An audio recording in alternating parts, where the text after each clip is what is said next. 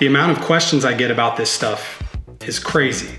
People are going to be curious about where you got it, and whether you want to gatekeep, it's up to you. Wearing jewelry does not have to be expensive. I'm gonna show you how you can create a whole collection for under $15. What's up guys, Parker here, welcome back. If you're new, we are all about building your confidence through fashion and lifestyle without breaking the bank. You don't have to spend a ton to look and feel good. If you've been following me, you know that I absolutely love jewelry. It's an easy way to separate yourself from everybody else, to add a little style to your most casual outfits. The versatility is crazy. I always wear this ball chain necklace. You guys have asked about it a lot, so I figured I'd make a video, show you how you can be making your own for less than 15 bucks. So here's what you'll need. A spool of ball chain, it's about $15. It's also gonna come with fasteners. You could do gold, you could do silver, you could do rose gold, you could do gunmetal. The world is your oyster. Then you're also gonna need ideally some wire cutters, but scissors work as well. They just might get a little bit dulled because you are cutting through metal. Obviously, based on the fact that I barely ever even take this off, I think we should talk about the necklace first.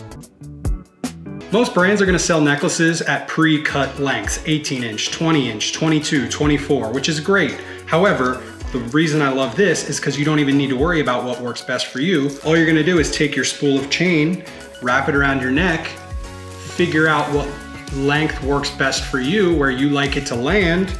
I want it to hit me like right there. So I grab this end, you take your wire cutters, and I cut right there. Boom. Then, as I said, it's gonna come with this little dime baggie of fasteners. Grab one of those. Hopefully you know how this works. Just stick one ball into one side. They can be a little tight at first. Click it into place.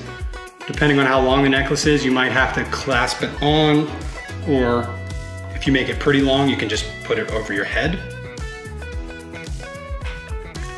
Boom, necklace.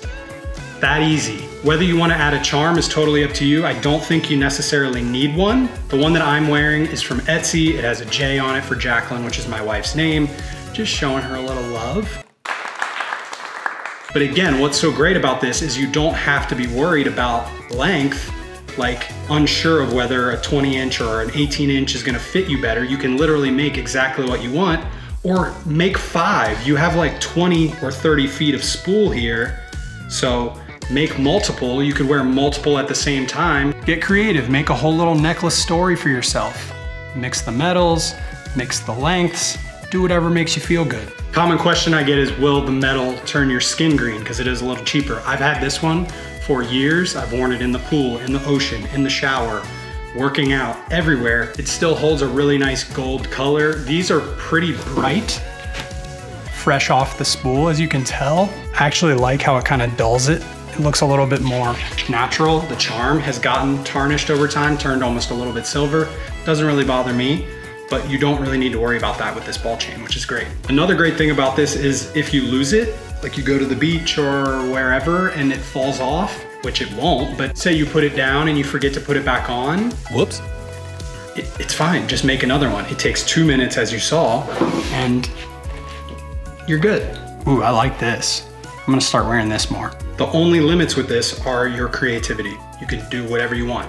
Wrap it 10 times around, have some big, thick Mr. T looking thing. Whatever you're into. That's necklaces. Another piece I like to make are bracelets. Same story. You just take it, wrap it around. You could do a really thin one if you wanna just do one. You could wrap it a few times. If you wanna make something a little bit thicker, I'm gonna make one really thick. So I'm gonna grab it right there at the very end of where it was connecting to the front of the chain. Add on our fastener, wrap it around a bunch of times, clip it in, loosen it up just a little, and boom.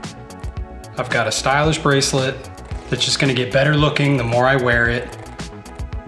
Perfect way to add a little bit of color and style to your outfit. If you like gold, go gold. If you like silver, go silver. Get both. The spool's only $15. I linked it in the description, so grab yourself whatever color you like. Finally, just for the sake of showing you, this one's a little bit of a stretch, but I will sometimes wrap a bunch of them around. You can create a ring as well. It's kind of fun. It's just a little bit different, but you know, I know that one's not necessarily gonna be for everyone, but if that is your style, if you are liking rings, or especially if you want to try rings or any jewelry actually. That's a good idea. This is a perfect starter way to see what you're into, what types of jewelry you're interested in buying more of, as opposed to going and spending $20, $50, $100, $1,000 on a piece of jewelry that you're not even sure you like. Try this, figure it out. You're gonna save yourself a lot of money. As I said before, guys, I linked in the description all of the pieces that I'm using, the tools, the different chain, the charm. You can go check that out as well. If you make yourself a ball chain with these tips, post it, tag me, send me a picture on Instagram. Always love seeing that. Hope this was helpful for you. I love jewelry. I know you will too, or you might if you start wearing it. So if you enjoyed today's video, hit that thumbs up, subscribe if you're not already, tell a friend about the channel.